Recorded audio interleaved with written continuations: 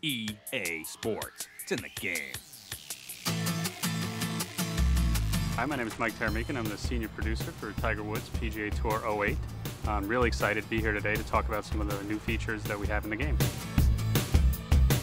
So in addition to all the great graphics and the game modes and stuff like that we have, what I really want to talk about are three particular features that we put in new for Tiger Woods PGA Tour 08.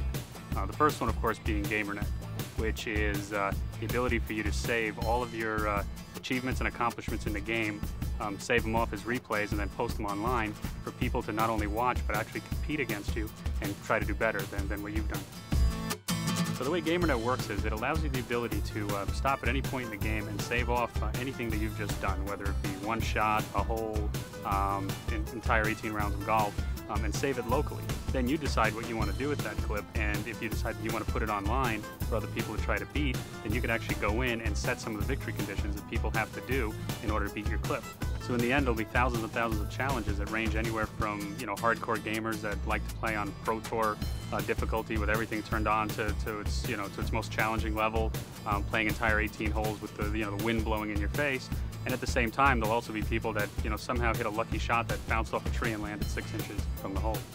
In GamerNet, there's actually two kind of communities. One are the players who go online, look for challenges, and try to beat them for points, and then those points are applied to a leaderboard, and you can see how you do compared to everybody else who's out there trying to beat the same challenges.